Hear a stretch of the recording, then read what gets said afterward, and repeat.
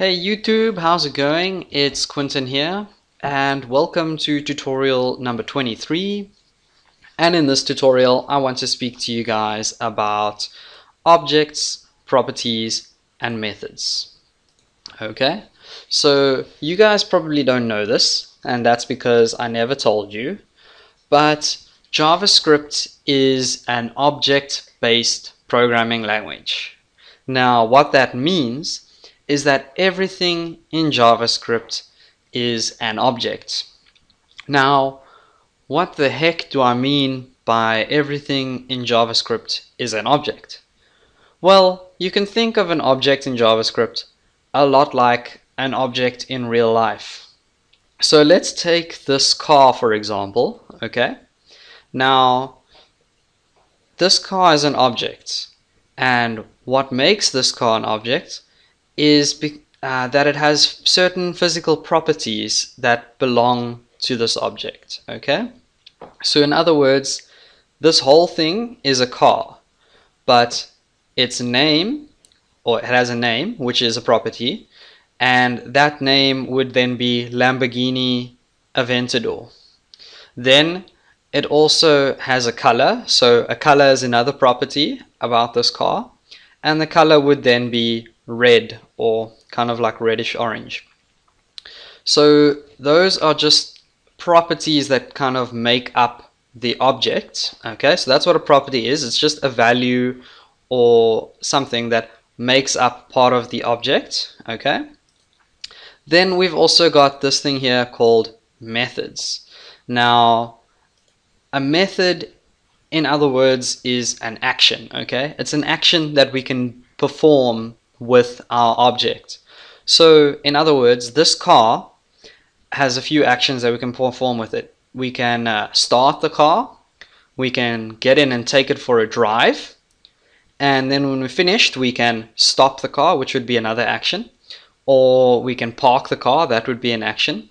So in JavaScript, every time you perform an action with an object, that's called a method. I'm not sure why they named it that, but hey, okay. I didn't make the rules. Just go ahead and make sure that you call that action a method, okay? So let's take a look at an example real quick, because I'm pretty sure a lot of you guys are probably not quite with me just yet. So let's make a variable real quick, and we'll call that variable x. Okay, so the name is not important. You can name it whatever you want. And I'm going to set that equal to a string. Now you can type whatever you want in here, but I'm just going to say my name is Quentin. Okay. And now, believe it or not, guys, this variable that I made, variable x, is actually an object. And as an object, it contains a property that I can access. So because it's a string, there is a property called length, okay? And what length does is it counts how long my string is.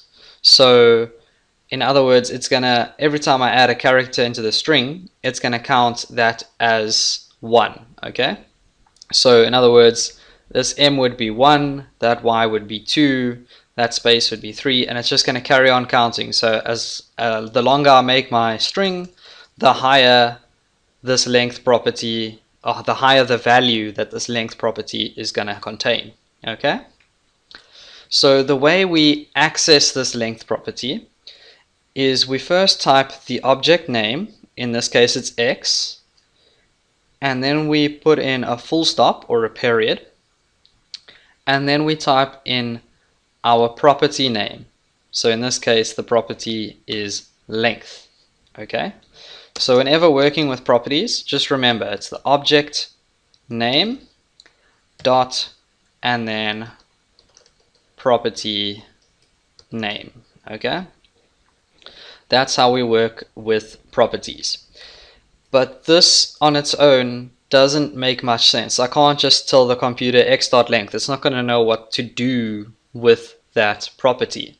So I could go ahead and store it in another variable, or I could just go ahead and write it out on the screen. So let's do that. Document dot write, and then we'll write out our property, which is x dot length.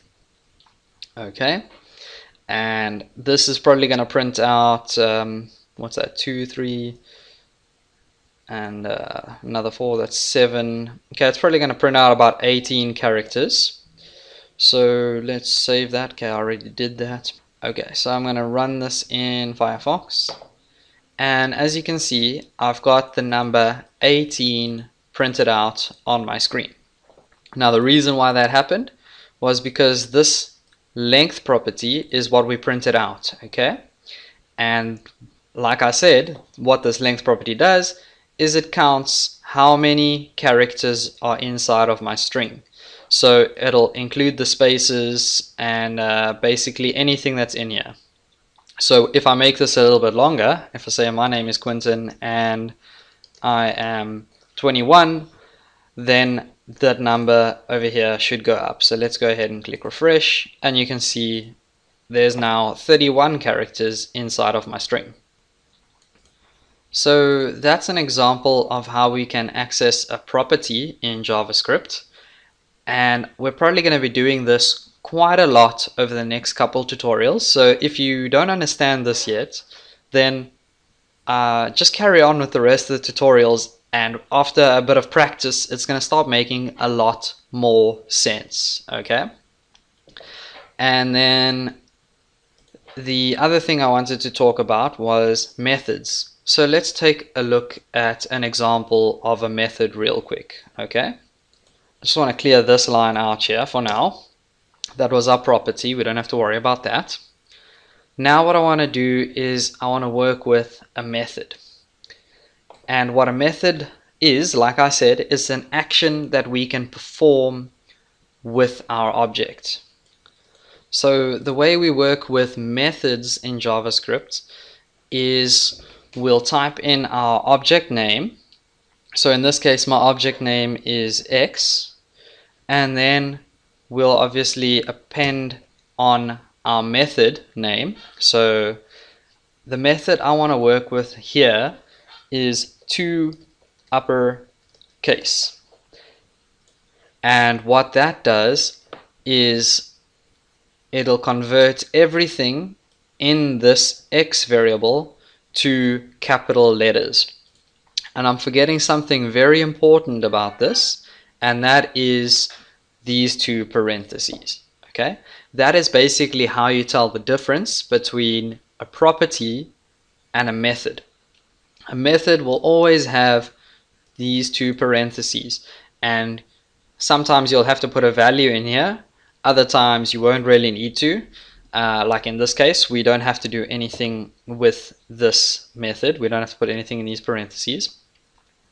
But now what we can do is, like I said, this is kind of useless to JavaScript by itself. We still have to either put this in a variable or print it out. So let's make another variable, and I'll call it capitals, and I'll set that equal to X to uppercase. Okay, now what that means is that everything in this string variable here is going to become an uppercase letter, even if I didn't type it as an uppercase letter. So as you can see, this Y and the word name and the word is and the rest of my name Quentin and all of these letters here, they're all small letters. But if I go ahead and I print out document.write, okay, if I print out capitals, which is my variable, so I'm going to print out this variable right here. I save this, go back to Firefox, click refresh. Okay, you can see that it's printed everything as a capital letter, even though I stored it as lower letters. So the reason why that happened was because we used this method, which converts all of these letters to uppercase. Okay, so we're running a little bit short on time here, but there was still something I wanted to ask you guys, and that is, can you guys see a similarity between this statement over here and this statement over here? I'll give you a hint, okay? I'll take the word capitals out there and I'll put these both right next to each other. All the clever people should spot this now. I'll give you 5 seconds to try and figure it out. So 1, 2, 3, 4, 5. Okay, so if you guys don't know what I was trying to hint at here, then kind of take a closer look. You see how we've got our object name and then our method name, okay, over here with a full stop in the middle. Okay, that's the exact same thing we have here with our document. So we've got our document object, and then we've separated that with the dot separator or full stop, and then we've added in this method here, which has an action that writes things to the document.